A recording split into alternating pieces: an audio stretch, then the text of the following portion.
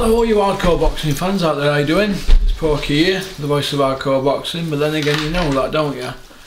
Because that's why you've tuned in. Right, Josh Warrington's vacated the IBF featherweight title. We know why he's vacated, don't we? Because there were a purse bid that went in for him against Galahad, and the winning bid were $50,000.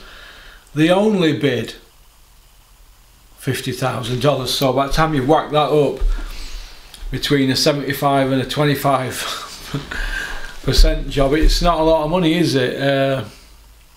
Obviously there might have been something else that they could get out of the job, but it's not a lot, is it? So did Josh Warrington do the right thing to vacate? I think he did.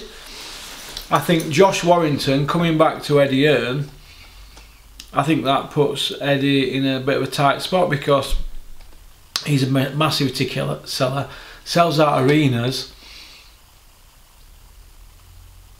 Kid Galahad, he couldn't draw flies to a turd, could he?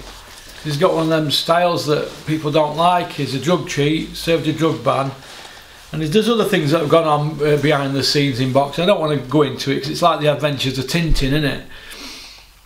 The point I want to make is he's got an horrible style and rubs people up the wrong way. So maybe Kid Galahad should stay off social media and stop coming out with all this cringy comments and all that, and maybe fans might get behind him then. Nobody's saying he can't fight. He's technically, he's up there, isn't he? He's like a technician, surgeon type guy, isn't he? But he's going on about Josh Warrington, saying he don't fight and he don't knock anybody out and he throws 1,000 punches and a fight and all this and blah de blah. Well, Kid Galahad, you're not exactly Julian Jackson, are you? Or Ernie Shavers. You're not an Iceman, are you? I mean, how many fights have you had where we've left the arena and we've gone, do you know what? I'm going to buy a Kid Galahad ticket. I want to see him again. No, doesn't sell tickets. Nobody's got behind him, and you've just seen purse bid, haven't you? $50,000 for the vacant world title. Oh my God, you couldn't make it up, could you? You couldn't make that up. Do I want to see Josh Warrington against Kid Galahad again? No. Does Sky want to see it again? No. Do you know why? Because Eddie Hearn didn't bid on it. Eddie Hearn, the man that doesn't win purse bids. Yet again, I was proved correct. He didn't even enter a bid. $1 billion Eddie, doing his best for his guys, couldn't even enter the bid. Never mind win the bid. So that's where we're at. If I were Josh Warrington, I'd pack my bags and I'd get out of Dodge. Because Eddie's not delivered for him, as he's parked him up, hasn't he? Do I see Josh Warrington fighting now, that Lara? I think that's a 50-50. I think it's 50-50 whether that fight happens. I think Josh blows him away anyway, but why would he want to take that risk? It's not for a belt, there's no in it for him, is there? So he'll not have a contract with Matchroom, so why don't he jog on and leave him? They're not done note for him, have they? Just because you go to Matchroom, it don't mean to say that they can deliver for you. Did they deliver for Billy Joe? Liam Smith? No. No. Couldn't get John Ryder a rematch with Callum Smith, could they?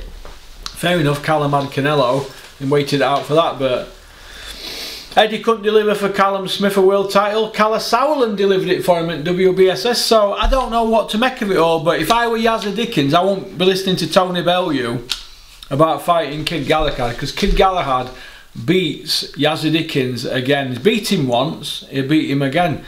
He's not, it's an awful fight and it's an awful style. It's one of them styles that the fans don't get behind. You don't go out with your mates, do you, to the pub and go, come on, hurry up Porky, it's last orders. We need to get back for the Kid Galahad fight. No, we don't say that, do we? He's like an afterthought in boxing, is he? You put boxing on and he comes out into the ring and you go, it's Kid Galahad, and you start making a cup of tea and all that. You're not sat on the edge of your seat like when Frotch fights, are you? Do you know what I mean? So, or Arturo Gatti or Kessler or any of them people. No, we're not. You're not, are you? You're like, oh, it's Kid Galahad, oh God. But we wish him well, but I'm not a Kid Galahad fan, as you can see. I like Josh Warrington, I like what he stands for, but when you look at Kid Galahad's CV, every belt that he's won, from lower level all the way up, They've all been vacant belts. Why is that? Because when he comes knocking, TV and managers and promoters are like, oh God, Kid Galahad's mandatory, oh my God, what we're going to do? We're going to have to vacate because we ain't going to get paid.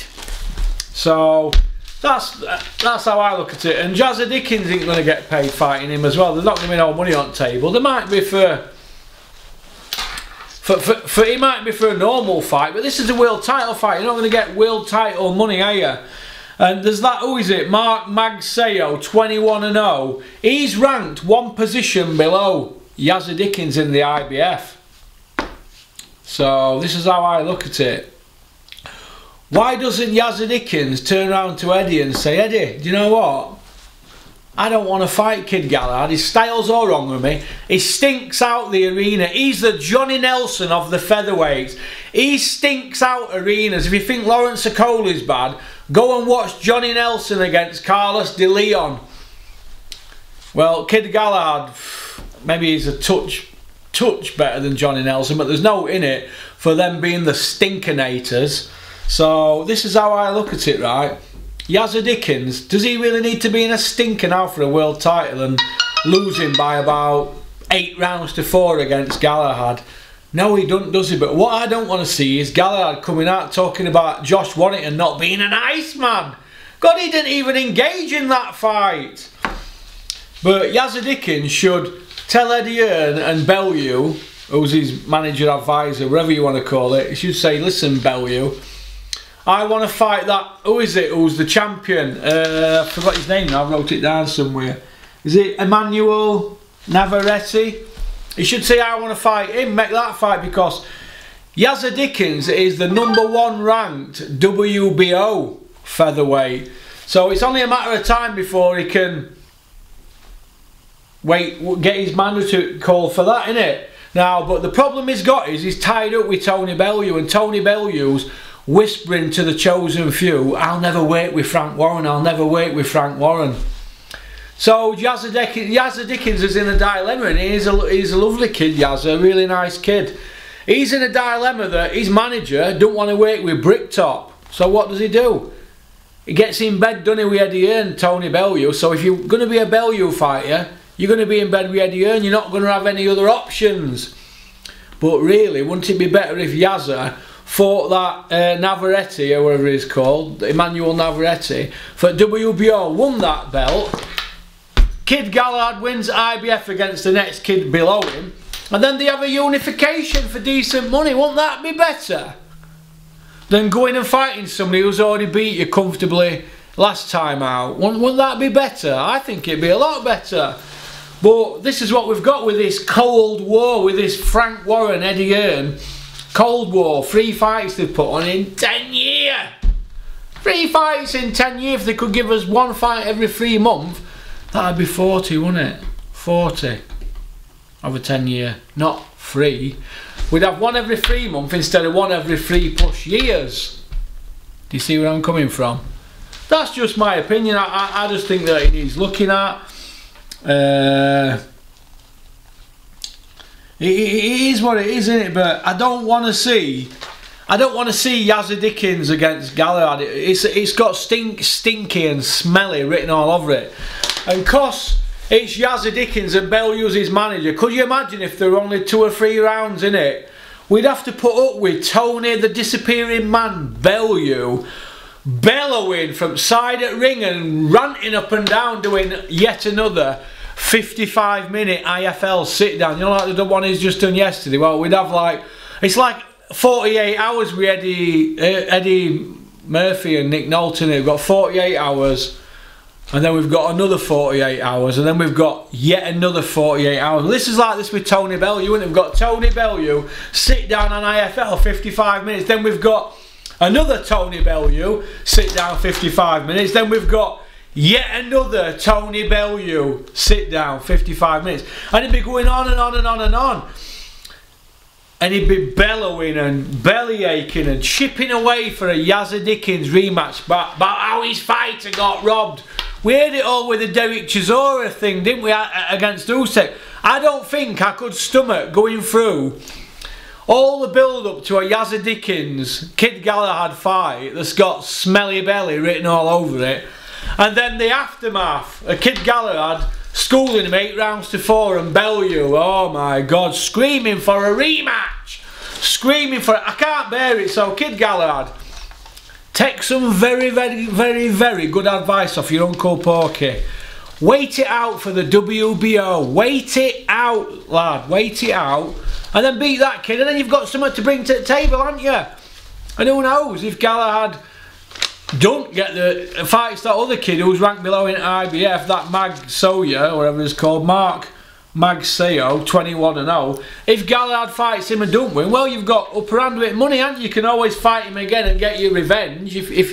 But I don't think your style is right. You live the life and everything, Yaz, but I don't think your style is right to beat Kid Galahad. He's got one of them horrible styles. He don't come to fight. He looks to pick your pocket. He don't engage. He's got the heart of a breadcrumb. That's why the fans can't get behind Kid Galahad. Heart of a breadcrumb. And why would you want to fight a drug cheat, Yazza? I mean, your manager, Mr. Tony Bellew, is dead against convicted drug cheats, isn't he? But he's willing to put you in with a drug cheat. I don't get that. Does anybody else get that? I don't get it. I don't get it at all. I don't know what to make of it. I don't know what to make of it. But it is what it is, isn't it? It's just one of them things, isn't it? It's just one of them things. But I think I've got some on here actually that's a bit. Let's have a look what I've got on here. But we wish him all the best, don't we? But it's boxing, isn't it? It's boxing. But like I said, we wish these people all the best. Let me just show you this. People in Leeds aren't happy about the situation that kid could become mandatory again for Josh Warrington. You don't really care though, do you? Oh, what a shame.